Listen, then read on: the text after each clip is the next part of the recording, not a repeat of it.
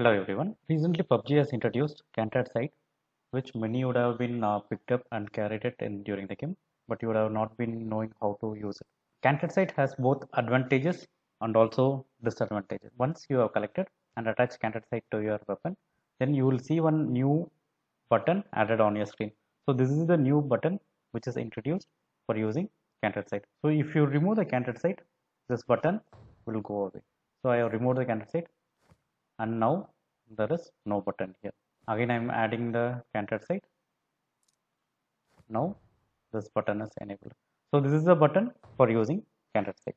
So Canted site enables us to use both the scope and the Canted site together. For example, now I am using a scope to shoot long range targets, but when I want to hit the short range targets, then I have to change it red dot or hollow, which may take some 3 to 4 seconds. Now with the Canted sight, I can just tap this button to switch it to the Canted sight for shooting the close targets. So I'm showing you again.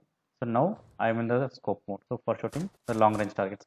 Now I can just press this button to switch instantly to the Canted sight. So by this I can shoot the short range target. The main disadvantage of Canted sight is that there will be a portion of area blocked from your vision.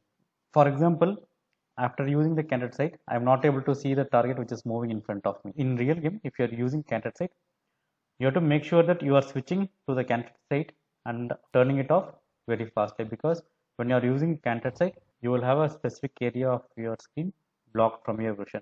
So in case if there is any enemies, you will not be able to spot them, and there is chance they may kill you also. So better you have to use the Canted sight as fast as possible and come back to the normal mode. Hope this information is useful to you. Thanks for watching, and please subscribe for more useful upcoming information. Thank you.